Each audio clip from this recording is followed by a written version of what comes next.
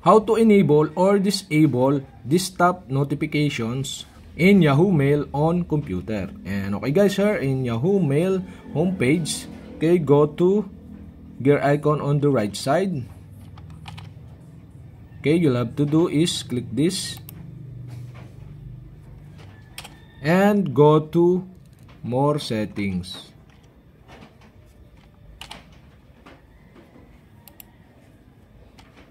Here in more settings on left side on your screen, you can see here the notification.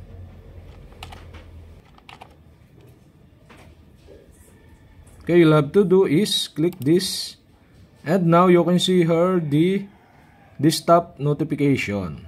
And on the right side of this, you can see the switch button. And okay guys, to enable the desktop notification, you'll have to do is switch on the switch button on the right side.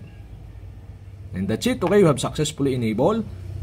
If this enabled, there are web push alerts on your browser. And to disable again, you'll have to do is switch off the switch button on the right side. And after that, okay, click the back to inbox button to save.